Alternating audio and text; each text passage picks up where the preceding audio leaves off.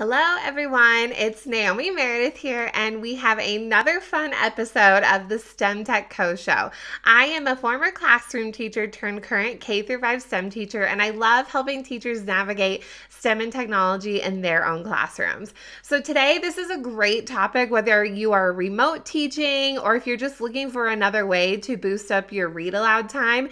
These ideas are a great way to try something new. So let's get started with these 5 different ways to enhance your read aloud, and you can do it virtually.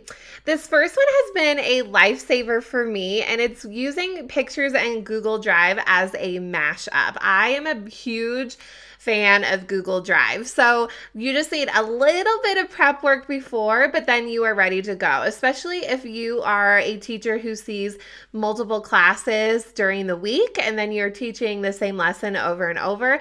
This is a really great hack, and also you could use this when you're in the regular classroom too. So first, on your phone, you need to download the Google Drive app. And so that is a free app. I love having this on my phone. It makes things so much easier. But download the Google Drive app and then log in with whatever account you use. And then with the book that you would like to read, this works best for picture books, but you could totally try like chapter books too. But the picture book or whatever you want to read, what you're going to do on your phone using just the picture app is you are going to take a picture of every page that you would read. So I'm not condoning like sharing the book pictures with other people or putting them on YouTube or anything. This is more for your personal use, so just thinking about copyright and being considerate that way. But with the book, you have the book like on a nice surface and good lighting. Take a picture of every page so you can see the words. And then they're all in your camera roll. So you'll have like 30 plus pictures in your camera roll. So you take all the pictures of the book. Then when you go into the Google Drive app, create a folder with the book title name, and then you're going to upload all the pictures. So before you do that, also one little tip, make sure you flip any pictures that are sideways. So just go through and just flip those really quick within the photo app. So you're in Google Drive, you make a folder, and then you upload all the pictures into that folder. So what's really cool is when you're sharing your screen, like in a Zoom call, you have Google Drive on your computer open because they talk to each other. So your phone app and the computer app talk. So you have Google Drive open, and when you open up that folder of the book pictures, you actually, because you took the pictures in order, you can just click through each of the pictures as you read it.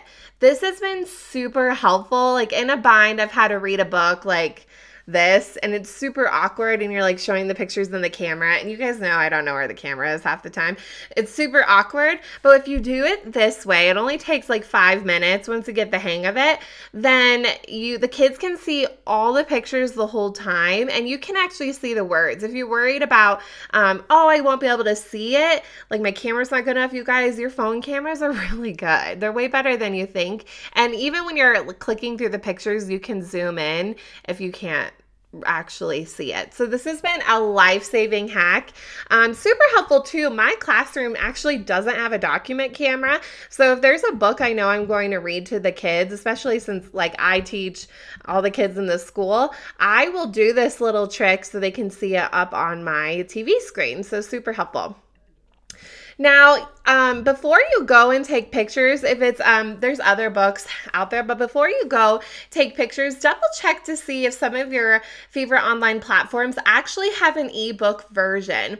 So you could do this a couple ways. I know that my public library, they have ebooks that I can check out. So those are already done for me. So I could check them out, and they're usually Kindle, and the Kindle app actually does work on the computer also. So you can download that onto your computer and read ebooks that way. So there's been a few books that I've gotten from the library that I can use. I'll purchase sometimes Kindle books too that are picture books if it's one that I really, really like and I know I'll always use it. So that's a really great option. Also, Epic Books, getepic.com. has an amazing, amazing online library. I am an ambassador for them. I'm not getting paid to say this. I love their product so much. It's a free for teachers ebook library. So they have ebooks, audiobooks, read to me books, and videos for kids that aren't connected to YouTube. You can send kids books, but I love using it also as a teacher because then the pages are right there. So you can share your screen in your call and then flip through the pages that way. So definitely really use ebooks. That's a great way to enhance your read aloud time. Now, if you want some audio extras, you could always look at YouTube and see if there are people who've been licensed to read books. And you can, a lot of times, some are really great and have great audio versions, so you can share your screen that way. Also, if you check out the app Novel Effect, it is a free app also, so sign up and create an account, free for teachers. So it's a free app. And it's really neat because as you read the book, you have the app open and it makes sound effects that match the page, which really helps with that visualization and it brings that story to life. So you still have the stagnant book, but then the audio effects like just start playing, which is super fun. So you could do this with an ebook. So look in Novel Effect, the app on your phone, see what books that they have paired, and then also check to see if there's an ebook. So you have the app going next to your computer with the sound. You're sharing your screen with the ebook, and it's just like a whole fun experience. So that would be really fun if you can find the book that you're looking for.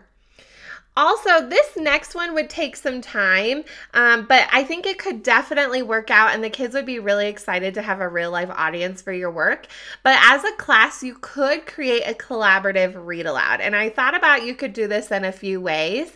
If you are doing like a whole group lesson, you could pull a kid at a time.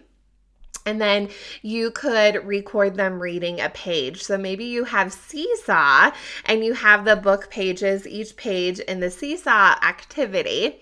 As the teacher, you share your screen, you have the kid read the page, and you save the recording, and you could keep pulling kids during your Zoom call, so you don't even have to send anything to them separately.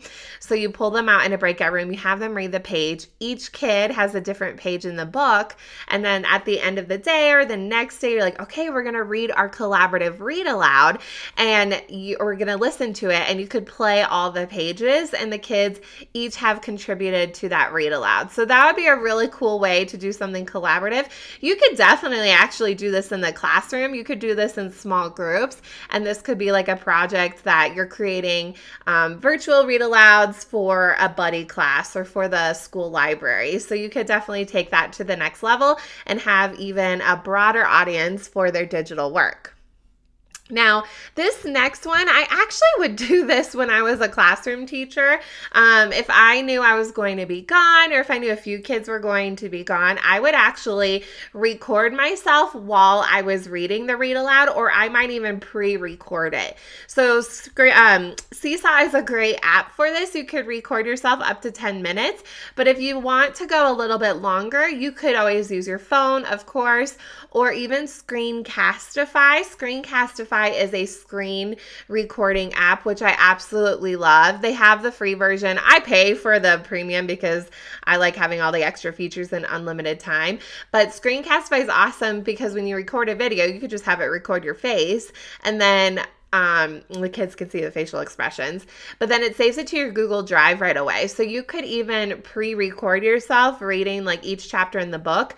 So especially if you're doing asynchronous learning. So I know some schools, you have time where you have to meet synchronously with your whole class live, but then there's also work you want them to do on the side. You could pre-record yourself reading your book, and then the kids can respond to the read aloud that way, and then you guys have a discussion when you meet back together. So especially if you're doing a chapter book and not everybody has the chapter book and you can't find the audio version, this is a great workaround so the kids can still have that experience. So this is also great for small groups like book clubs. I would do this often if I couldn't find the audio version, like I said, for book clubs. So I would have kids like read on their own, and then I would send them the link in Google Classroom to their book club book, so then they could follow along again to make sure they understood what they were reading. So another great option to support read aloud time, but also small reading groups as well. So thank you so much again for joining me on this journey. You can find all of these resources and tips if you're like, whoa, that was a lot of ideas, I can't remember. If you go to naomimeredith.com/virtual read aloud, I didn't put it up on the screen today, but naomimeredith.com/virtual read aloud. It'll be in the comments or description below, and I would love to help you out. So if you have any questions, make sure to either message me on Instagram. It's in the corner at other corner up here at Naomi Meredith _. Or definitely send me an email, contact@naomimeredith@gmail.com, and I would love to collaborate and work with you and help you along your STEM and technology journey. Thanks so much, and I'll see you guys in the next episode.